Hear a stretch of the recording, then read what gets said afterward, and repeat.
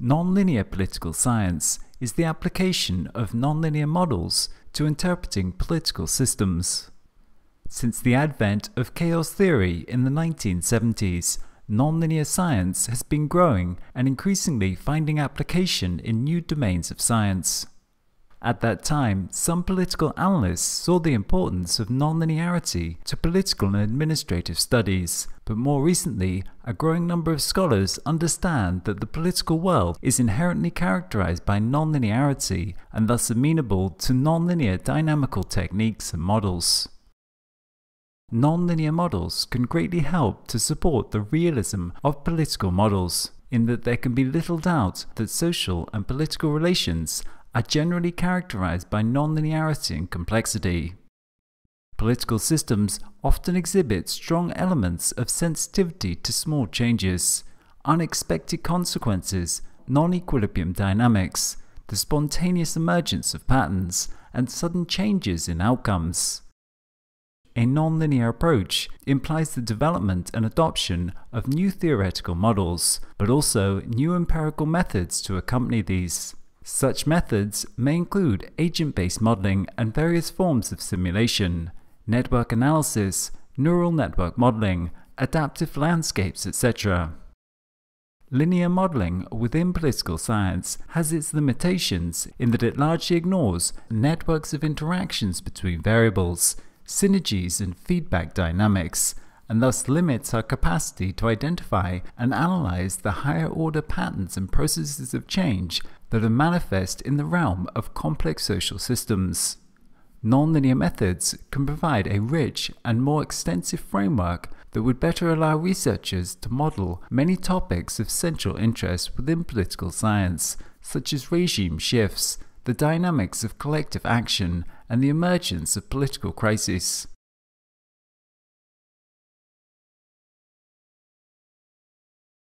The term nonlinearity refers to a non-additive relationship between the parts in a system or between events over time. This means that when we put two or more things together, the combined organization is in fact greater or less than the sum of its parts. Likewise, nonlinearity may be present over time, meaning that a series of events is not a simple summation of each effect in isolation. This non-additive nature to nonlinear systems is the product of the way that the parts interact. These non-additive interactions are called synergies. Relations that add value to the combined organization beyond that of the individual parts are called positive synergies. Those that subtract are called negative synergies. Likewise, nonlinear relationships over time derive from feedback loops between events, which work to compound or dampen down change as a system can grow or decay at an exponential rate. Although nonlinearity can be observed in relatively simple systems composing of only a few elements, such as the canonical example of a double pendulum with just two component parts, it is though a key characteristic of complex systems, where many different variables are interacting in a parallel or networked fashion to amplify or dampen down the results. Linear approaches take limited account of synergies and feedback dynamics. They search for a limited number of parameters that are seen to cause an event and that can be encoded in closed-form equations. With linear models, we typically assume that the outcome is a product of either one or two or just a few direct variables. For example, in asking, why have we seen so much disruption in the political landscape this decade? We might say that it is caused by the preceding financial crisis, thus identifying some direct cause and effect relationship between them. Another primary method used in linear modeling is to say that things are caused by many variables, but those variables are independent, like the atoms in a gas chamber. In such a case, we cannot say anything about any of the individual atoms, but if we assume they are random, we can use statistical methods which tell us something about the aggregate system. However, in complex sociopolitical systems, the results of some macro phenomenon are typically neither of these, neither the product of a small amount of direct cause and effect interactions, or the product of a random distribution of a large number of independent variables. They are instead the product of some network of interactions between a number of variables that affect the outcome, and it is the specific way that different things interact that generates the outcome.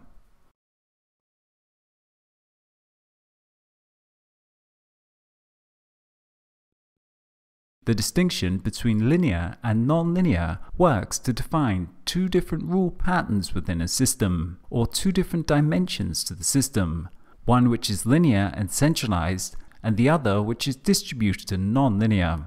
This distinction typically maps onto the divide within socio-political systems between the formal political institutions of the government and that of civil society at large. In the linear dimension to the system, there can be identified direct relations of cause and effect with limited mediation between them. In such direct cause and effect interactions without feedback, small changes can only cause small effects, and big changes will cause big effects. This direct cause and effect relationship can be used to control and manage the organization via a centralized regulatory system that has at its disposal the means to induce the causes required to achieve the desired effects in the system. For example, governments typically have central banks that have the means to alter the rate at which they will provide loans. This is then used as a mechanism to affect the general rate of interest in the economy. Thus, the government is using an identified linear cause and effect relationship to control the behavior of the system. The formal management apparatus of government, as we know it, is a centralized and hierarchical model that is expressive of a linear conception to management. Like all centralized control systems, it is designed to maintain homeostasis within the system that it's regulating through various linear cause and effect methods at its disposal. In the same way that a person driving a car has to use their visual senses to receive information, their brain to process it, and their arms and legs to take action in maintaining the car on the road. All linear control systems perform this same function, and a centralized government is just one such example. Nonlinearity, in contrast, is uncontrollable through traditional methods of directly influencing the system. In nonlinear systems, there are no direct, linear, and proportional relationships. You can try to affect the system in a certain way, but you do not know what the outcome will be. The results of the same input effect may change over time, depending upon the context and specific arrangement in the system. Often, such direct interventions into complex systems have many unintended consequences that create the opposite results from those that one may have predicted or desired.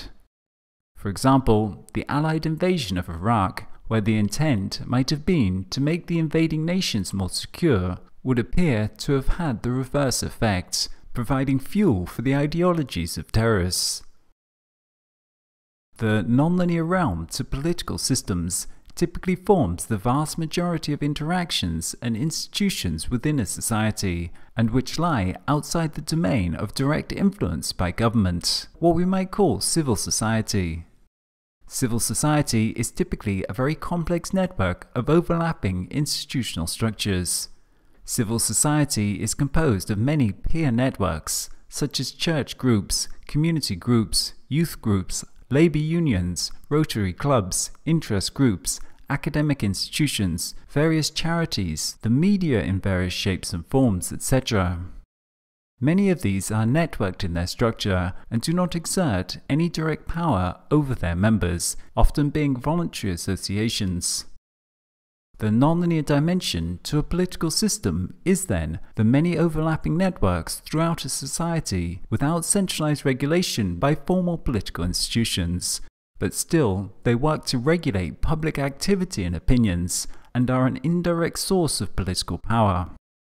In this context, we could, for example, identify totalitarianism as an expansion of the linear political domain into the domain of the nonlinear civic space, as it tries to disintermediate the various civil networks within society and create a direct relationship between the state and the population, while limiting the direct peer-to-peer interactions between people at large.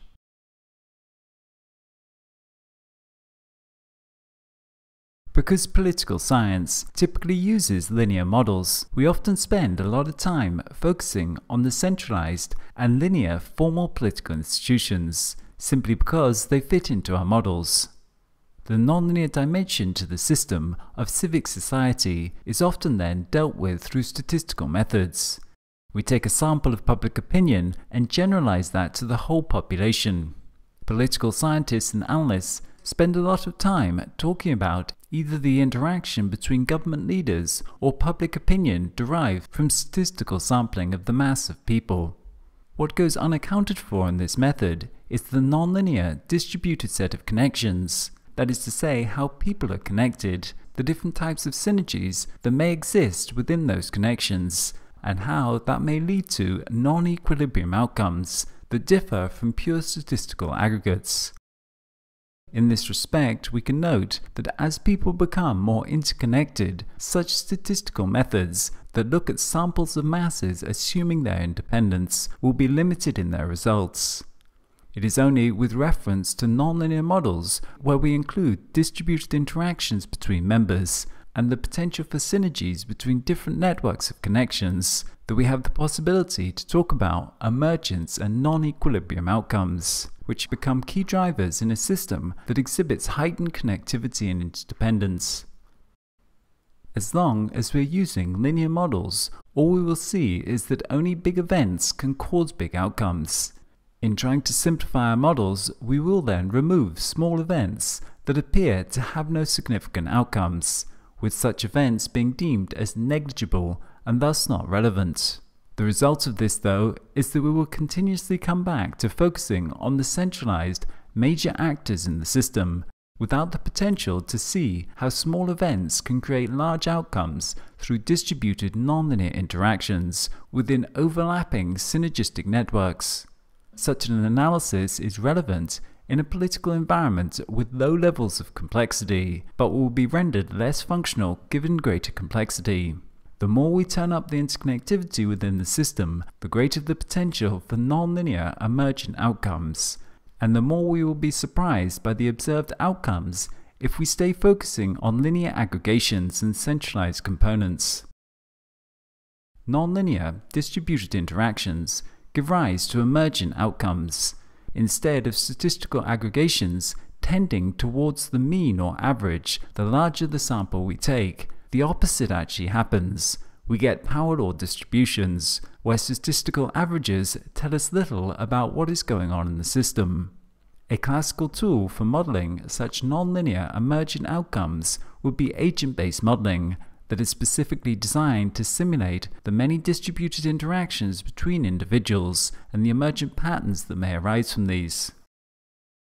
Whereas modeling complexity with linear models often involves adding and increasing the amount of varying parameters and making the model more complicated, the nonlinear approach recognizes that even with only a few variables, complexity can arise out of their nonlinear interactions through a process of emergence, which is one of the basic ideas in complexity theory, that simple rules can create complex phenomena.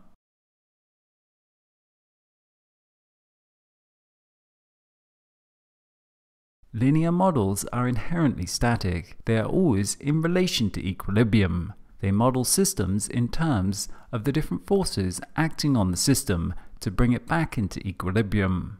Such models may tell us about normal periods of stability and incremental change. They tell us about the linear interaction between the components where one thing interacts to cause another, and only big players can cause big effects.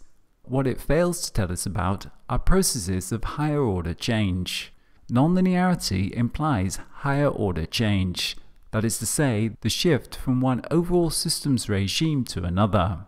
For example, the movement within Europe from the Middle Ages into the modern era, or the move from the Warring States period in China to the formation of the first unified Chinese empire, are both examples of higher order macro-level change, wherein all the political institutions became reconfigured during such a period of fundamental change. During such processes, an analysis of the major parts and their interactions is limited. One needs to also look at the aggregate level. As is often the case with nonlinear systems, Because of the emergence of patterns and processes on the macro level, one cannot just look at the parts. One has to also look at the whole to understand what's going on. Without having some macro model to the overall process of change, as a society goes from pre-modern to modern, one could not derive such a phenomenon simply from how the parts interact. With linear models, when one wants to account for higher order change, such as the fall of regimes, we can only resort to stochastic models. History is littered with examples where in some cases small persons or instances have ignited massive armed conflicts or war, and in other situations similar events have resulted in no appreciable change in the status quo. An understanding of such processes of change requires not simply an analysis of the major actors, but instead some indication of the distributed state of the system and an understanding of the feedback processes involving cascading effects that occur when the decisions of citizens are interdependent over time. Each person's payoff depends on the number of other people who do a certain action at the same or a later time. Cascades or herding effects in collective action are present when the adoption of a given behavior is dependent on interactions over time. In such a case, the context within which people are making their choices to change or not is dependent not only on their personal propensities, but also the context within which they are embedded, which itself is dynamically changing as events unfold. Effectively interpreting such emergent processes of change requires nonlinear models that identify feedback loops and the network of connections present.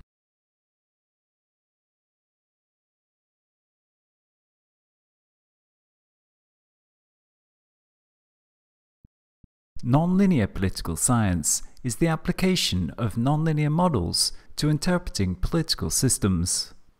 Since the advent of chaos theory in the 1970s, nonlinear science has been growing and increasingly finding application in new domains of science.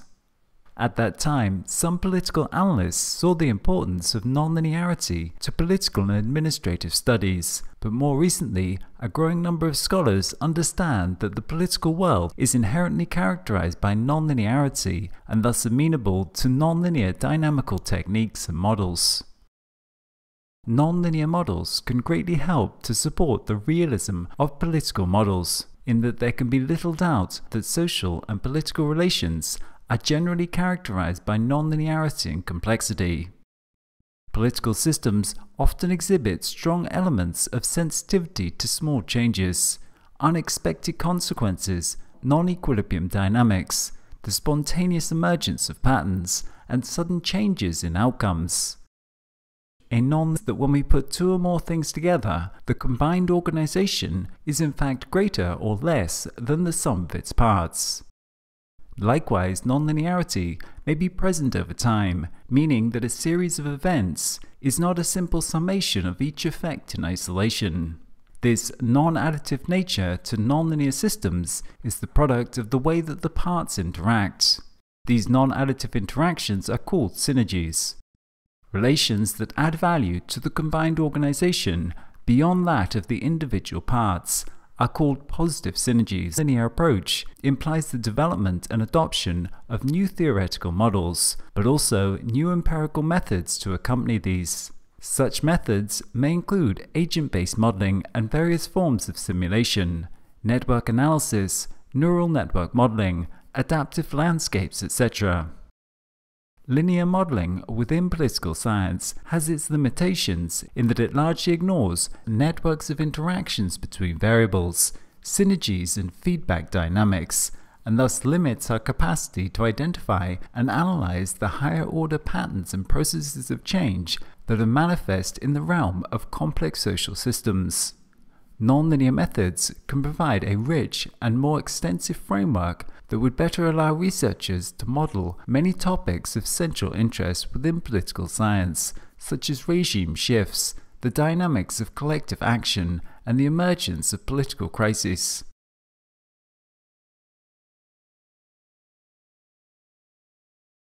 The term nonlinearity refers to a non-additive relationship between the parts in a system or between events over time. This means